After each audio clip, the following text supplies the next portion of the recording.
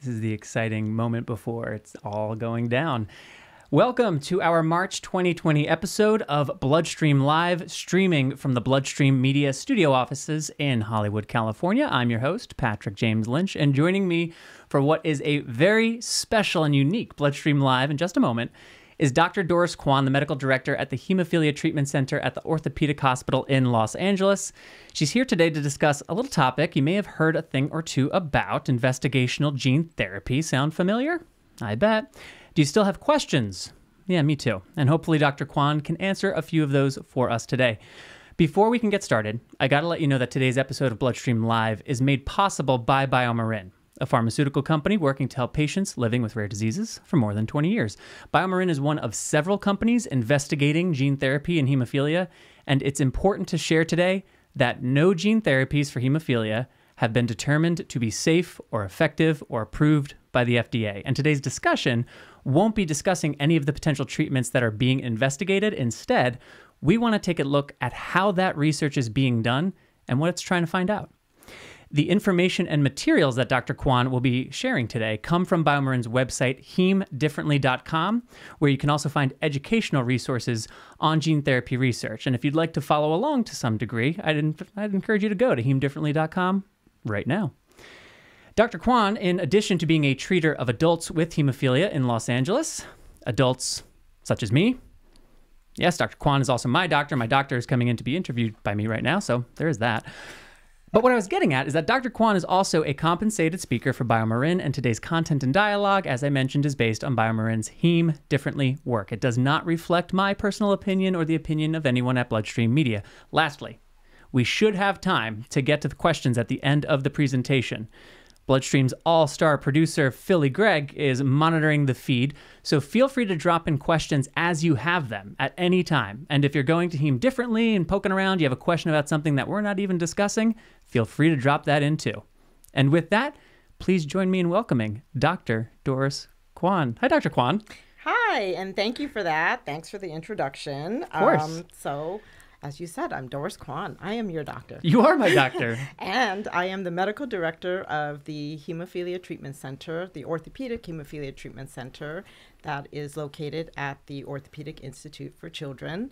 And I have been there now for, count 17 years, taking care of patients with bleeding disorders like yourself. But before we begin today, I'd like to make some disclosures.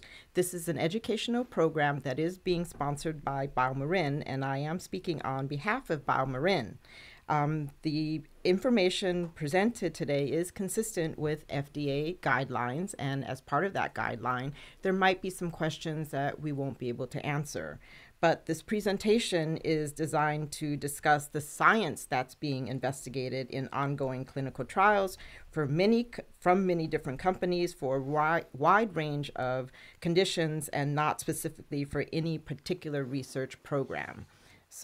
And we were also talking earlier about, and we said already, while there's no approved gene therapy product for hemophilia, we're still in the research phase. There are gene therapy products out in the world for other conditions, and I know we're going to get to that later, but yes, that's pretty exciting, isn't it? It is. Lots of stuff going on. So for starters, I thought that I could ask you some of the questions that I know I and others in the community have about investigational gene therapy. As you know, there's a lot of buzz about it.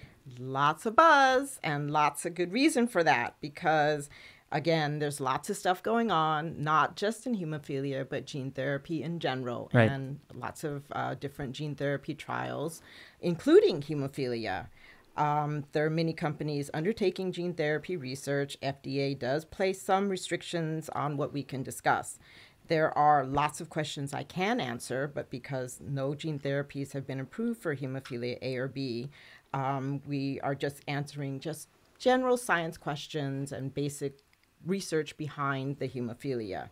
Some of the questions that we won't be able to go through today are, will gene therapy be approved? I can't answer that. You're not the FDA's ultimate authority on that? No, we're looking, all the trials are looking at safety and is it effective, and that can only be answered after the trial is done and run. And that's run and done. Yes. Run and done, that works. Yeah. And that's ultimately by the FDA as far as the US goes anyway? Right. And then there are gene therapies. Does it work? what is it safe? Well, that's what they're trying to do, right? Determine that. Right. And will the gene therapy work for me? Ugh, I can't answer that, right? I don't know.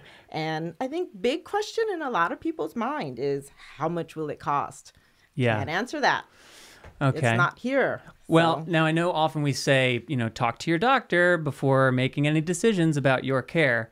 And you are my doctor, so can you answer questions about whether or not gene therapy would be right for me? Nah, I can't answer that right now. I'm not your doctor right now. I'm being interviewed by you. Oh, well played. Very well played. All right, so fair enough. There are some limitations. As I said earlier, if you go to hemdifferently.com and sign up for the email list there, as more data and information is available, it will be delivered to you. But that's enough on what we can't talk about. Let's get into some of the plenty of stuff that we can. Yes.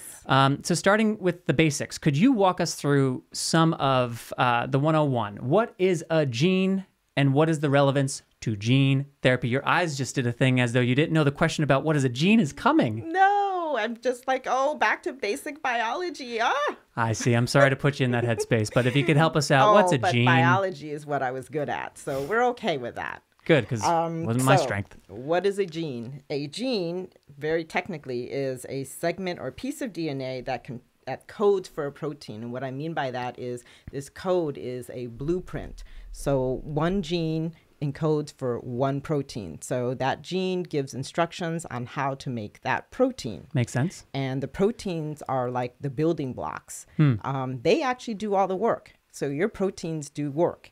And it'll take care of things like they're the building blocks in your body that help you do things, repair tissue. And in your case, it might help you clot your blood. That's a good thing. The factor 8 and the factor 9 proteins, exactly. for example. And Okay. so they're also responsible for things like your eye color, your hair color, the size of your feet. And to be specific and coming back to hemophilia, for example, you have a factor 8 gene that codes for your factor 8 protein. And in hemophilia B, you have a factor 9 gene, and that codes for your factor 9 So that's protein. interesting. So because it's one gene, one protein, is that why hemophilia and cystic fibrosis and certain conditions or disease states are the ones being researched currently for gene therapy? Can you explain that a little bit more? Yes. So we call that monogenetic. So monogenetic. Yeah. So okay. it's or monogenic. Monogenic. So, yes. Aha. So there's one gene for one protein. Okay. And that is easier to target. For example, conditions like schizophrenia may have multiple etiologies or causes. It's not just one thing that causes it. And that would be harder for us to fix right away. Whereas if you target, this is the one gene that causes the one disease or condition. That makes a lot of sense. And so the hemophilia A or B, if you have hemophilia A, your factor 8 gene doesn't work right. Right. Or if hemophilia B, your factor 9 gene. So we can just target either that factor 8 or factor 9 gene. I've never actually thought about this. It would I could brag a whole lot about my factor 9 gene. My factor 9 gene and my factor 9 protein production, as best I know, it's fantastic. But we're always talking about my factor 8 production or the lack thereof. I really need to talk more about factor 9 because I'm very proud of my factor 9 production as it stands today. So appreciate that background. So with that in mind, knowing a bit more about genes, how they lead ultimately to proteins in the body, and why certain genetic conditions are being researched and investigated in the forefront of gene therapy. So how does all of that fit into today's discussion about investigational gene therapy? So gene therapy is being researched to see if it's safe and effective, and it can treat and it can be used to treat different disorders, different disease states. Gene therapy has been talked about for lots of years, like 50 years. Which is a long time. We think of it as being something that's very new or science fiction-y, but in 2020, there is a gene therapy treatment approved not for hemophilia, but for another disease state. So it's not something in the future. It's here. And it's got quite a history. Yes. So people started being able to manipulate DNA in the laboratory in the 1970s. And that's exactly when the first gene therapies were being talked about. So 1972 or so. And they were able to find the factor 8 gene and factor 9 genes in the 80s. And so that actually made possible gene therapy for factor 8 hemophilia A, factor 9 hemophilia B, because you need that gene in order to try to repair it. Of course. When did you, I know I'm going off script here for a moment, but you mentioned earlier 17 years that you've been at at the orthopedic hospital. When did you first start hearing about research into gene therapy for hemophilia or research into gene therapy for any condition? So it was really interesting. Actually, I was in college. It was the mid-'80s, and I started working in a laboratory that worked on a genetic condition. And when I talked to my mentor, I said to her, oh, I'd be really interested in having gene therapy work. And she said, yes, gene therapy will work during your lifetime. We will have it. Wow, she was really optimistic. So yes, she was very optimistic. So that was the first time I was like, oh, this could be an area that I could go into. Wow. So those were the roots back when I was in college. And I think it's important to just put that context on something that I know for me as a person living with hemophilia, when I first heard about gene therapy connected with hemophilia, it felt like the future. It felt like science fiction. But this context of how the science and the research of gene therapy has been going on for quite some time, suddenly the investigational clinical trials of today don't seem so, I don't know, science fiction-y to me. But anyway, I did not mean to derail you. I know that I know you were starting to get into, there's 50 years and currently many, many, many ongoing clinical trials. Do we know how many clinical trials in gene therapy right now? So there are lots of clinical trials going on in gene therapy. Like I said, thoughts started in the 70s, moving to the 80s, and the first gene therapy actually in hemophilia was in the early 2000s for hemophilia B. Then actually what really took off was in 2011, the first articles were published about hemophilia B gene therapy, and then moving on to hemophilia A. And so there are currently lots of different gene therapies going on, actually more than 2,000. I just got different gene therapy trials. Which is incredible. Many of them are what we call preclinical, meaning they're in animal models. Okay. And they're doing research. And we're back. You know, Dr. Quon, before all this, I went to theater school. And one of the things that I learned to love about theater school was the possibilities of the moment. All the plans in the world can't compete with the possibilities of the moment. So we had a little crash because we just have so many people who want to know about investigational gene therapy. And now we're back. So I think people may have lost us at different times. I'm going to do my best to take us back to where I think people generally lost us. And if you have questions, a reminder, you can throw them into the comments of the video stream, and we will get to them at the end, So, Dr. Quon, yes. We were talking about the relationship between genes, proteins, and then vectors. So if you could walk us through some of the basics. What is a gene? What's its relevance to gene therapy? How do those pieces work in tandem? Just to recap, so we talked about what a gene is, which is a piece of DNA. And that piece of DNA actually, what I call codes for a protein, meaning it gives the instructions on how to make it.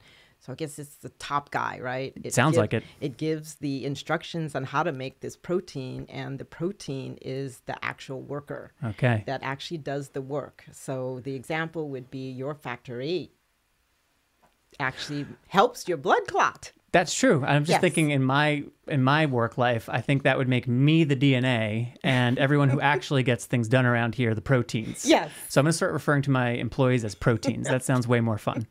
So the proteins, I always say the proteins do the work. And so I would agree. Yeah. And so that's kind of how I look at it. But proteins are the building blocks, right? They make your eye color. They make your hair color, things like that. So they're kind of responsible for everything. They repair your tissue, as I said, and so those are really important. And the factor 8 gene codes for the factor 8 protein. The factor 9 gene codes for the factor 9 protein. Just some basic information. And so when the factor 8 doesn't work, or the factor 9 gene doesn't work, or isn't working properly, or you don't make enough of it, you will end up with either hemophilia A or B. Got it. Okay.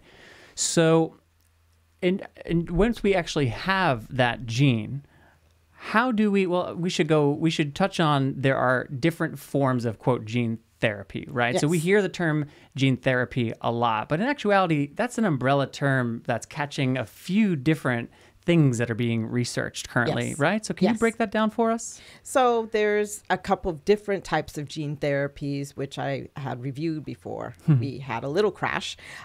So one type is gene editing, and the buzzword is CRISPR. Yes. And that is exactly one type of gene editing. And that's a technique or process where you will actually repair or replace the working gene with your own gene that's not working properly. Okay. So you're actually going into the DNA and repairing it. And some people use the word cut and paste. So you might cut out the one that's not working and paste in, so to speak, the one that is working. Cut and paste. Okay. Yes. So some people use that terminology, but it's gene editing, like editing a paper. Makes sense. And then the second type is cell therapy. The popular one that has been approved is CAR T, and that's where you take your cells. And that was approved for hemophilia? No. For cancer. Oh, Some cancers. cancer. Not all cancer. Got it. But some of the cancers have CAR T approved for that. And what that is that you take out the cells from your body and you replace it with the working gene, for example, and then you take those cells and then put them back in your body. Okay. That's the second type. CAR And T. the third type, which is what we're going to be focused more on today when we talk about the scientific process for hemophilia gene therapy, the scientific process, and for other gene therapies. What you're doing is transferring the gene into your body. So you're putting that working copy or working gene back into your body. So if I'm understanding correctly, the gene therapy research being done for hemophilia and other disease states is primarily in this gene transfer realm, not the CAR T or the gene editing. Yes, It's primarily gene correct. transfer. So specifically for hemophilia, much of the research is going into gene transfer. I see. Okay. So making and transferring a functional gene, that sounds like science fiction. So how does that happen? It's a lot of work. I would imagine. Lots of research has gone into it. The first thing we talked about is making a functional gene. And we had found the factor 8 and factor 9 genes many years ago. And what we're doing in the laboratory is creating the optimal functional gene. Okay. For either factor 8 or factor 9. So you can design that in the laboratory. So that's completely done in a laboratory. It Right. doesn't come from a person, doesn't come from anyone, a lab. No, it's done in the laboratory. So that's the first step. The next step, and we didn't talk about this, but you can't just introduce DNA into your body because the DNA is fragile and your body will break it down. Oh, sure, yeah. So we need to protect it. Okay. And so what we do is to develop a way to protect it, and then we need to guide that functional gene to the right part of the body. So Sure. in patients with hemophilia, we're trying to get it to the liver. Right. And Why part the of liver? Part of that, I was just going to say. Oh, I'm sorry. That's okay. You're the expert here. I'll let you talk.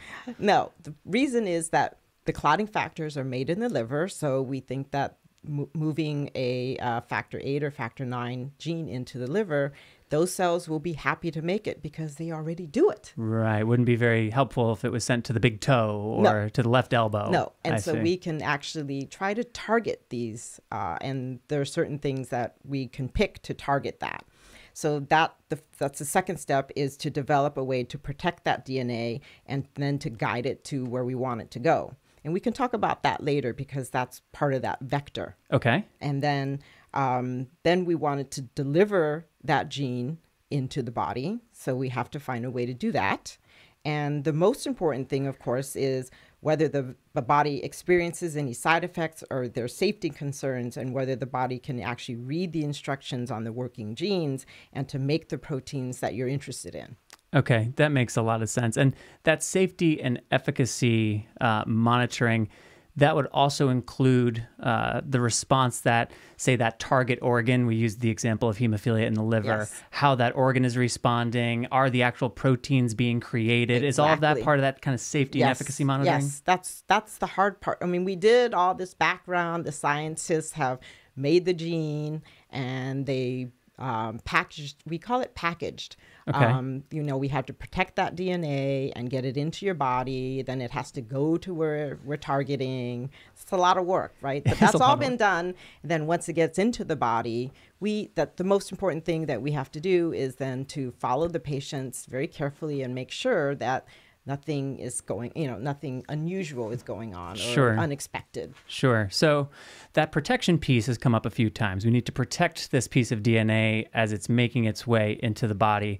So what are we using to protect it? It's designed in a lab. How does it get into the body?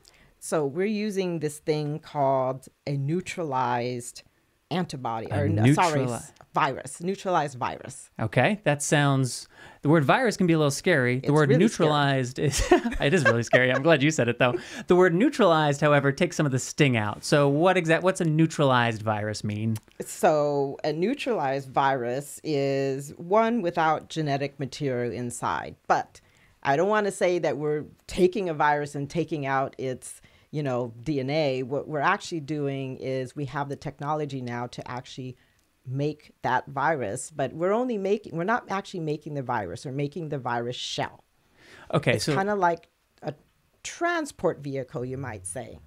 So in other words, if I really wanted a turtle shell, but I wasn't interested in a turtle, right, I might just design a turtle shell. That would be too slow to get into a cell, right? Yeah, we're not going to use it for the purposes of investigational gene therapy. But in other words, you're only creating the piece of that neutralized virus that we care about. In this case, the shell to protect the DNA. Yes. The contents that would otherwise be in that virus, we never even see those as part of this process. Is that right? No, correct. So in the laboratory, we create that shell that we call the viral shell. It's specifically called a capsid. That's a technical term. A capsid. I like the technical terms. It makes me sound smart. I'm going to write down capsid. So we create that inside the laboratory, and then we put the DNA that we're interested in, or you're interested in, is the factor 8, factor 9, and we put that inside that viral shell. That neutralized virus is what we call that. And once we put that DNA inside, we call that a therapeutic vector. Got it. I've also heard the term viral vector. Are those essentially the same thing? Yes, because it comes from a virus and it's derived from a virus. It's not the actual virus itself. It's not like we're taking growing up virus and then taking out its DNA. Right. No. We're not doing Which was what I originally thought, to be honest. What we're doing is that we're making and creating it in the laboratory, just the shell. No virus DNA is in it. We're putting in our DNA of interest. Mm-hmm. And I try to describe it akin to, say, for example, you're trying to ship something fragile. Let's say your mother's birthday is coming up and you want to ship her a very pretty glass vase. That would have been a good idea. But, you can't just put the glass vase into the mail, That right? would not be a good idea. Right. So you package it because it's fragile. You package it inside a box. Turtle shell. Oh, a box. A box. Thank you. Hard to get a turtle shell. I'm just really stuck on that metaphor now. Yes. So you package it, you put it in a box, right? And that can be delivered to where you want it to go. In hopefully, in this case, your mother. But what we do with the DNA, we want the DNA to be protected to get to where it wants to be or needs to be. Mm-hmm. We put that DNA inside that virus shell, and we call that the therapeutic vector. And that vector will be placed inside your body. And so that's the next step, of course, after we create the virus, is to put it in the body. And that's usually done by a IV infusion. Like I take currently? Sort of. So you take your factor currently several times a week. This would be a one-time infusion. Okay. Or that's the hope anyway, right? Yes. That's so the hope. we want to do a one-time infusion and to try to get this virus with the DNA inside your body. Got it. Okay. So the viral vector comes into my body through an IV. Hopefully it's only once. That's what the research is looking into. It's certainly not several times a week, as like you said, just I'm the one time. Currently doing. So what happens? Before we actually get to that, how does somebody know if they might be a good candidate for an investigational clinical trial. How do people, when they're researching this, I guess the question I'm trying to ask is, are they researching it in everyone, or is it more narrow than that? So we can, when we run a clinical trial, we try to include everyone, right?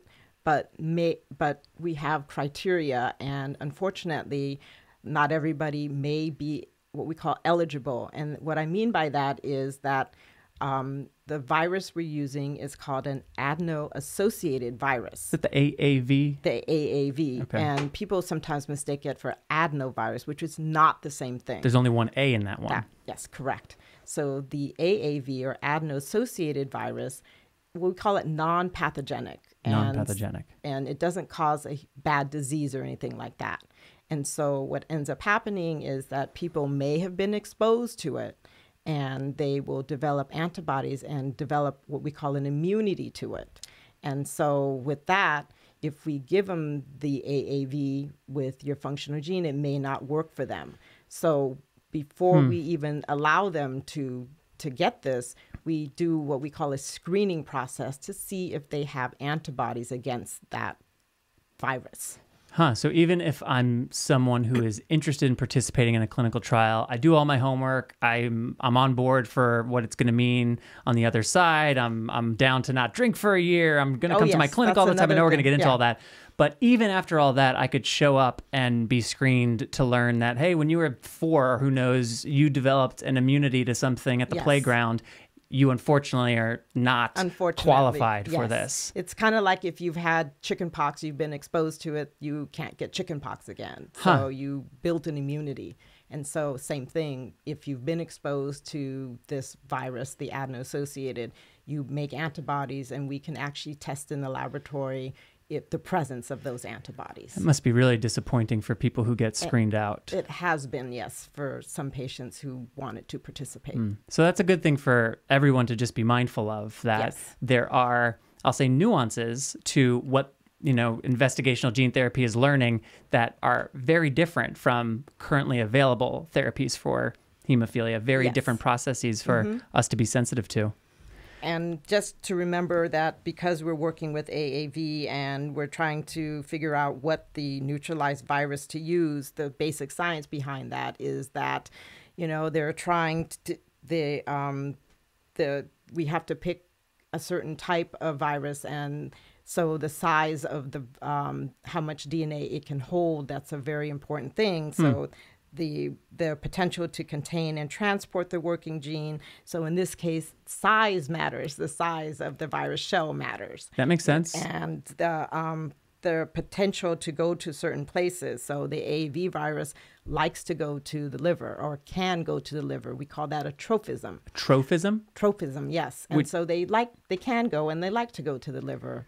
For example, you want it to go to the liver because it's a clotting factor, but there was a gene therapy that was approved a few years ago, the one for the eye blindness, the retinodystrophy. Oh, nice job. You don't want that to go to the liver. You want that to be in the eye, right? Because that causes a blindness, and so the gene therapy allows the patients to have vision. So we want the eye to be the target in that case. Yes. That makes a lot of sense.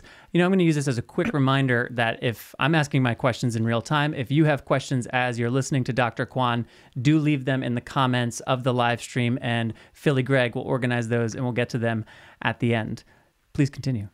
So, I'm okay. Ready for my next question? question? So I want to make sure I'm capturing this correctly. Essentially, we have a working gene. We add it to an empty shell box, turtle shell, you're sending your mom a vase, whatever you want to use there, shell protection. And that equals the therapeutic vector. The therapeutic vector, through an IV, goes into the body. And thereafter, the individual is monitored for the safety and efficacy of this investigational gene therapy treatment. Is that kind of where we're at? Yes. Okay. That's where we're at. So you may have already addressed this, but why is it that the liver is particularly important in the case of hemophilia A or B? It's because the liver makes lots of proteins, and some of the proteins that it makes is actually the clotting factors. And so we think that, you already do it. So let's have you do a little more. That makes, to your point from earlier, that's why we don't send it to the eye or to the elbow or somewhere else. So that's one of the reasons, yeah. Okay, because factor proteins are made in the liver. Makes sense. So once the therapeutic vector has entered the body, we just said, and broadly speaking, the individual will then be monitored for the safety and efficacy over time. But specifically, what are the researchers looking for? Lots of things. So the studies are looking to see if the copies of the functional gene can be delivered into the target cell, right? So we want to make sure that they're getting there.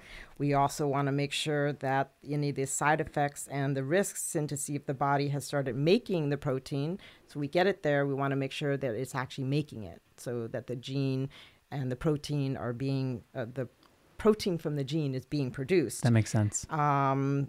It's important to note that the gene transfer, the most common method for hemophilia that we're using, that the principle is being investigated, is the body. Oh, just wanted to make an important point that it's not gene editing where your DNA is actually not being changed, right?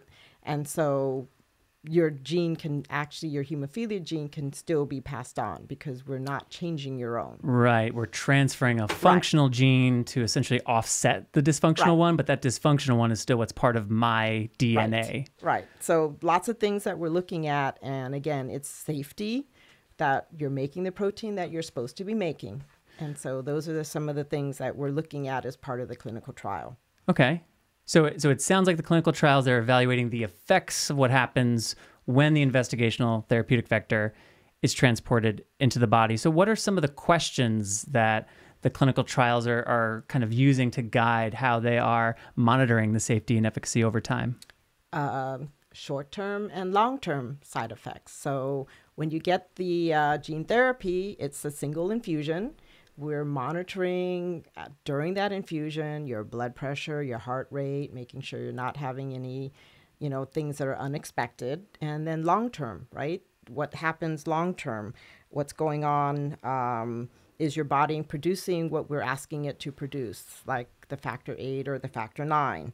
How about too little protein, too much? We need to make sure that, you have enough, or not too much. So we're monitoring the levels of the protein. Makes sense. And I think what's really important as being a doctor is your quality of life. What are the benefits of this? And how are you managing your condition after the gene therapy, right? So we're giving you the gene therapy in the hopes to improve the condition. And so is your quality of life being affected? So we ask those questions when you come in for a visit. And how long will these effects last? Those sorts of things is what we're really interested in. So quality of life, you brought up as a doctor, is something that's paramount to you. And I want to forget for a moment that we're talking about research into gene therapy and investigational clinical trials, forgetting about all of that for a moment. How do you go about working with your patients to determine their quality of life and then have that information at your disposal to help them consider what options may be best for them? Again, not thinking specifically about what we're talking about today. I'm just curious to know, as a hematologist, how do you figure out quality of life? There's lots of different ways. One, I actually talked to you about it. Imagine that. A conversation with your patient. And I have to say, actually, you do a great job of that. We spend a lot of time in the clinic just kind of talking through things. And that helps me as a patient always feel more secure and as though I'm in the right place, I'm getting the right information. Right. So outside of that, the conversations that we have, the way that they can do it in a clinical trial is actually what we call quality of life questionnaires. And we actually will have the patient, and I leave the room because I don't want to influence your answers at all. And so you answer these sort of anonymously with nobody really looking at the answers while you're in clinic. Okay. And they get sent over to somebody to analyze. So the quality of life questionnaires are really important for people to answer. Even though there may be a lot of them, it's important information that we need in order to run these clinical trials effectively. Because ultimately, what's the goal is to treat the patient and improve their quality of life. Exactly. Yeah, no, that makes perfect. Thank you for walking through that. All right, so getting back to our track, You mentioned, we talked about what the researchers are looking for following that IV of your therapeutic vector. But from the patient perspective, what happens after a gene therapy infusion in clinical trials? What takes place? Oh, that's when the fun begins, right? Oh, that's when the fun begins. That's when you get to see me more often. Then that is when the fun begins. I don't think so, but I answered that pretty well, though, didn't I? Yes. So after the infusion, you actually are. The infusion doesn't take very long. Just to reassure people, you go to the site where you get the infusion, and the infusion takes 1 or 2 hours, depends on the patient, 1 or 2 hours. Monitor them because, with any drug, you can get an allergic reaction. So we want to make sure that that's not happening, right? Sure. We need to make sure it's safe. Sure. So that's the first thing. We monitor heart rate, we monitor blood pressure, as I said. And then we, after a number of hours to make sure you're stable, we let you go home. Yes, you do go home after this. All right. That's good. Yes. That's good. That's encouraging. And then we have you come back into clinic. And in some of the clinical trials, it could be weekly visits for a number of months. It depends on like I said, this is not a specific clinical trial we're talking about. Right. There are many clinical trials going on. Different companies, different gene vectors, etc. But you make an important point. You could have to go to the clinic weekly thereafter. Yes. There might be a lot of in-person touch points to be aware of. Yes. And so because this gene therapy targets the liver, we are going to be measuring blood work that affects the blood work, and check to see how your liver is doing, check to see how your kidneys are doing, all those sorts of things as part of the clinical trial. We might measure the amounts of protein, the protein of interest, hemophilia A or B, factor 8 or 9. The other thing is, because it's a very complicated process, there are many things that can affect the liver. And so, yes. Tell me more. I'm on the edge of my seat. Yeah. Kind of literally. Things that might affect the liver, alcohol, right? And we may ask you to refrain from drinking alcohol for a period of time because it, again, may affect the liver, which might affect the protein that's being made. So you mean to tell me if I want to participate in an investigational clinical trial that I have to abide by certain protocol that may impact me for years to come? Possibly. The other thing that is important in some of the clinical trials is that you may be asked about reproduction and use of, here to say that, barrier contraception. Well, that's okay. We're all adults here. But why? What's important about that? There's this thing that we call vector shedding. That's the body trying to eliminate the vector, the virus vector. The shell, essentially? The shell, as well as the DNA. And we're trying to understand how it's being eliminated. And so we will measure in your bodily fluids this shedding of the vector. And we will be collecting things like blood, urine, semen, saliva. And we're measuring how much, if any, virus is being shed into it.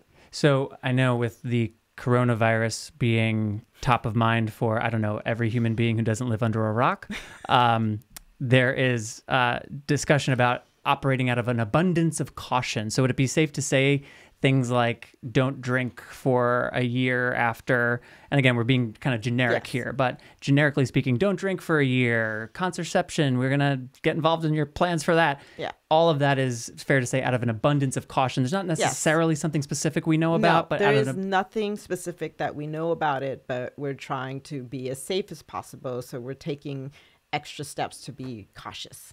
So that's important, I think, as a patient to just be mindful of what does it mean to participate in a clinical trial. It's not just the infusion on the one day that's a couple hours and then you're monitored.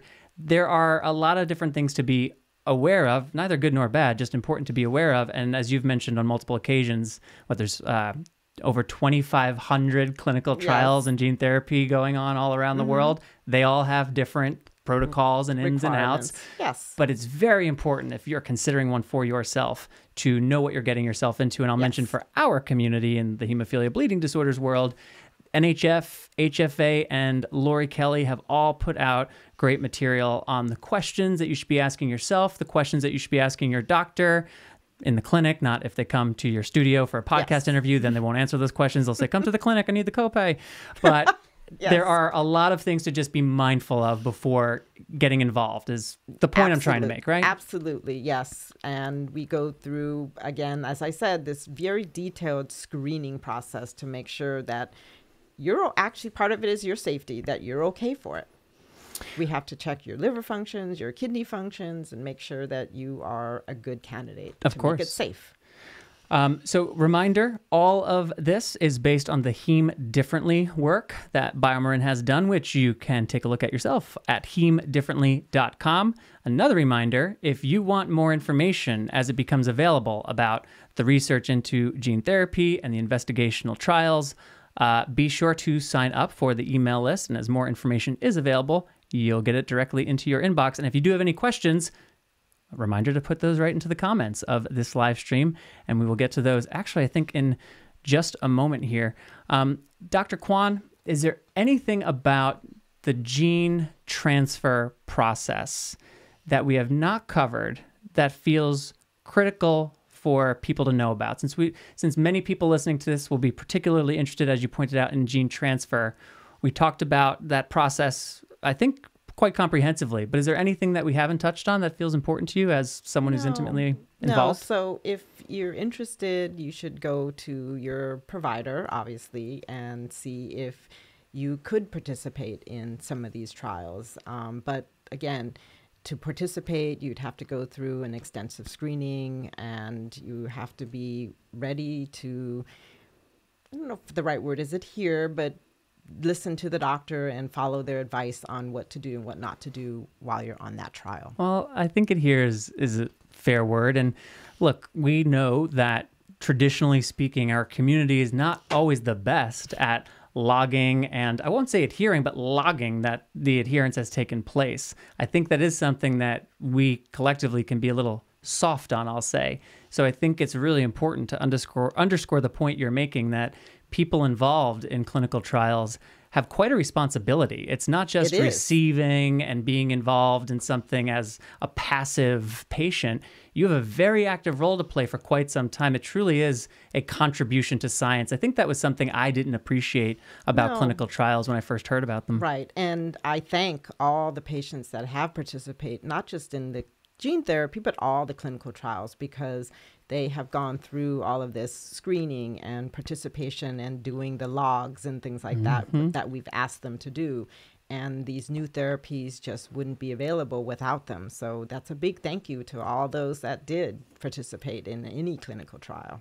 Is there anything about the process of being involved with investigational clinical trials, and again, not necessarily specific to gene therapy and that research, but just clinical trials writ large, that through your career has really surprised you or kind of stuck out to you as an unexpected result of your being involved in a clinical trial? I've actually been really impressed with the patients that, something goes wrong and we have to ask them to come back because we're scared that this number isn't right. And they're also willing to come back and get stuck again for blood.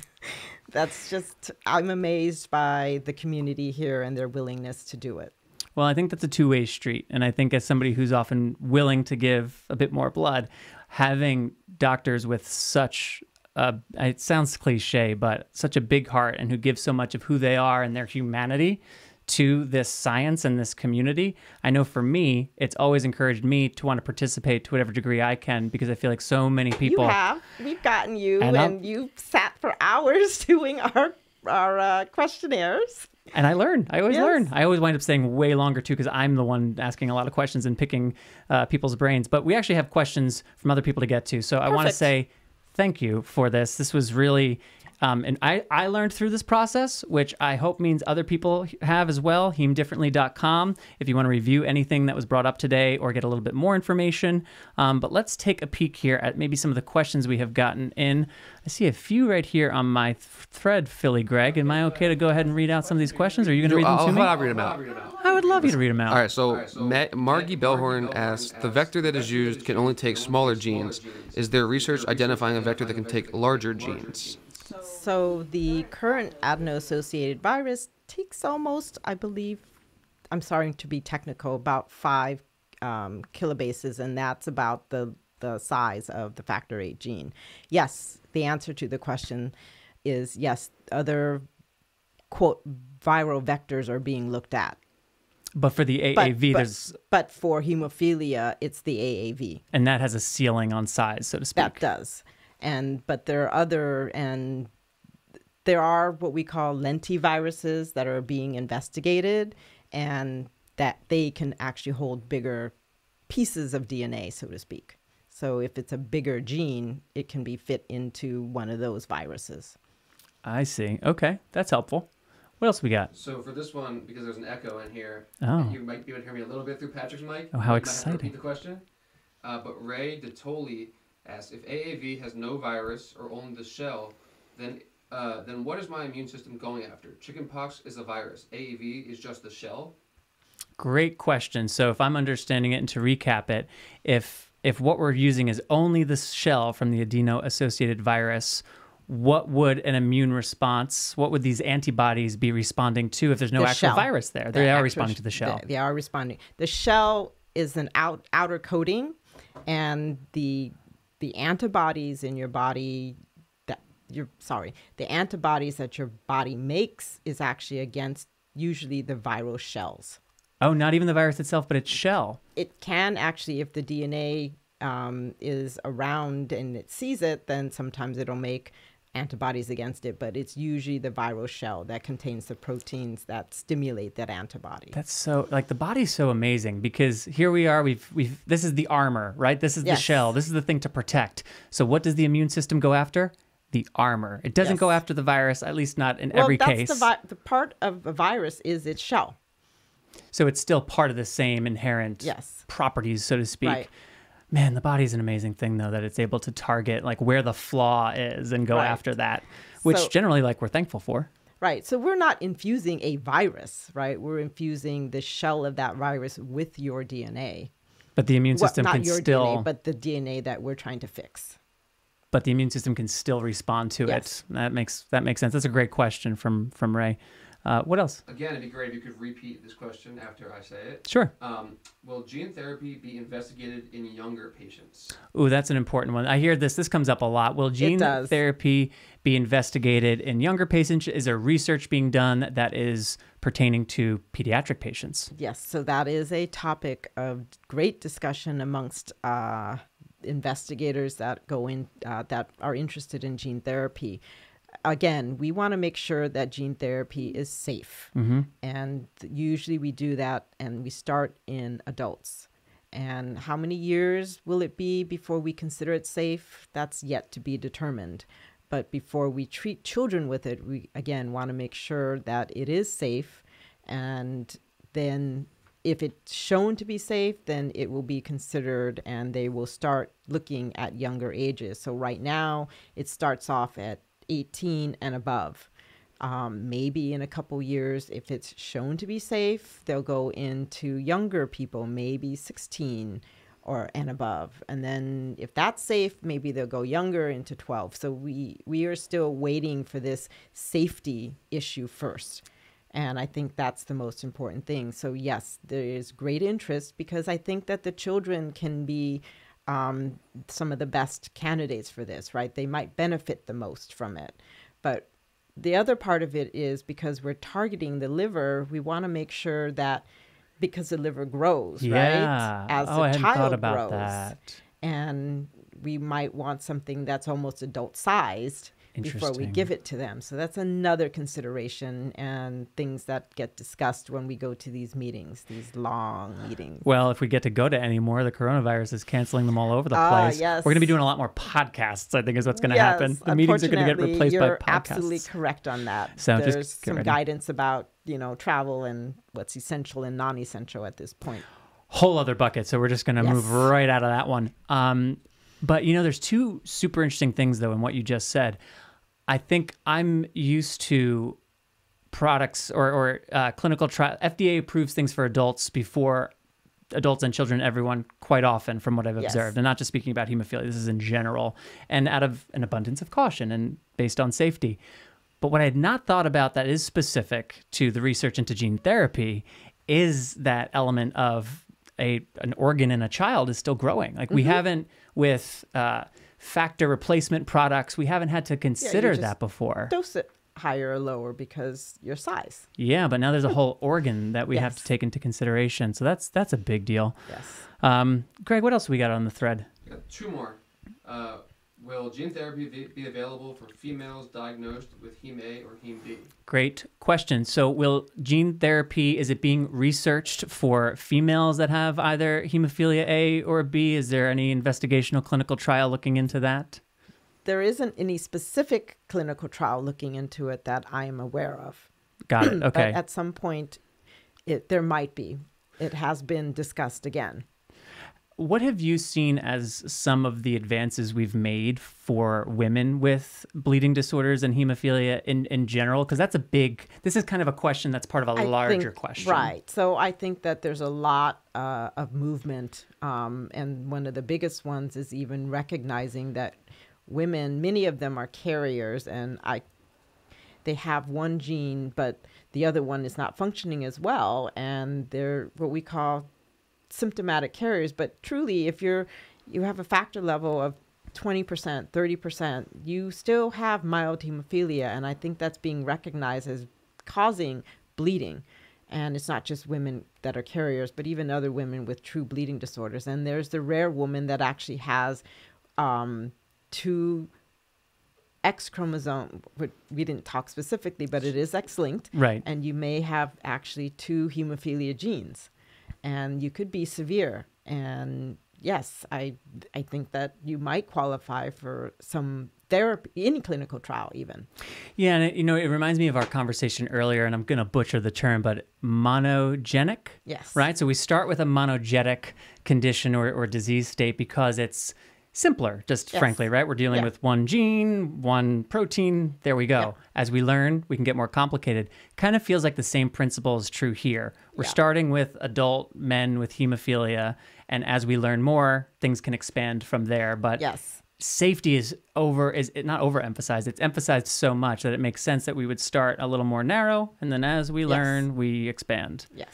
All right, I think we had one question left. Philly Greg, take us home. Last one. Will this presentation be recorded so that we could view at a later date? What a great question. The answer to that... You want to repeat one more time? Oh, yeah. Thanks for that reminder.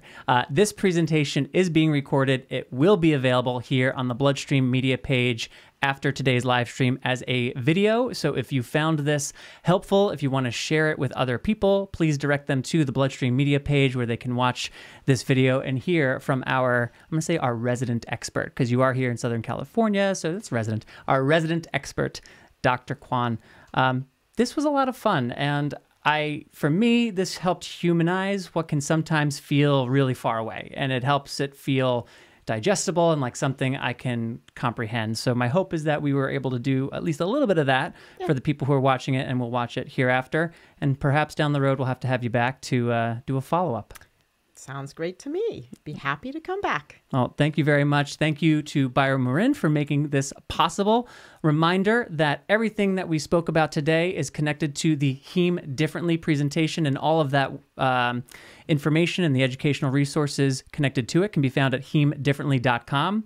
Also, a reminder that no gene therapies for hemophilia have been determined to be safe or effective or approved by the FDA.